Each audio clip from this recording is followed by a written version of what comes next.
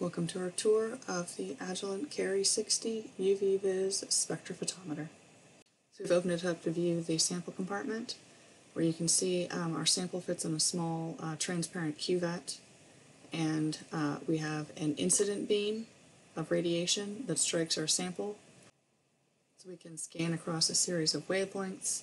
They're directed through this little window toward our sample, and when they hit the sample, radiation is absorbed at wavelengths characteristic to our sample, whereas the transmitted radiation then strikes a detector through this other window.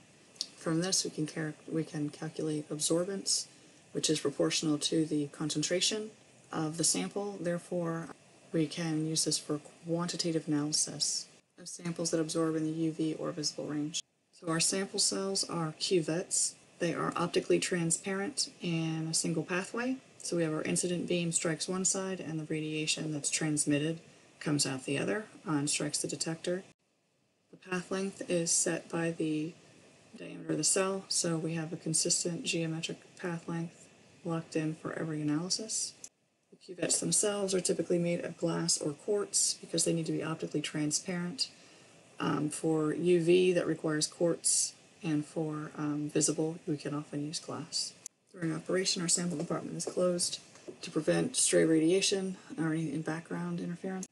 So unfortunately, I can't open this up and show you the optics, so I'm going to do what's hopefully the next best thing and overlay a schematic and trace the beams and show you all the components. Here's the optical diagram available from Agilent to guide you through the rest of our tour. We'll start with the radiation source. This instrument, that's a xenon flash lamp, so it's only igniting when you're actually observing your sample. That's directed toward a diffraction grating. That diffraction grating separates the wavelengths. This allows us to select and scan specific wavelengths to pass through our sample. The beam then leaves our monochromator, and it actually strikes a reference beam detector, which is a photodiode. So this not only allows us to correct for any fluctuations in beam stability, but it also provides us our incident radiation intensity.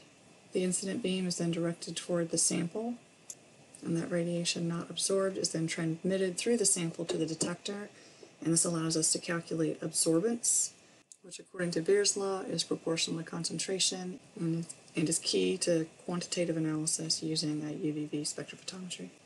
And that concludes our tour of the Agilent Cary 60.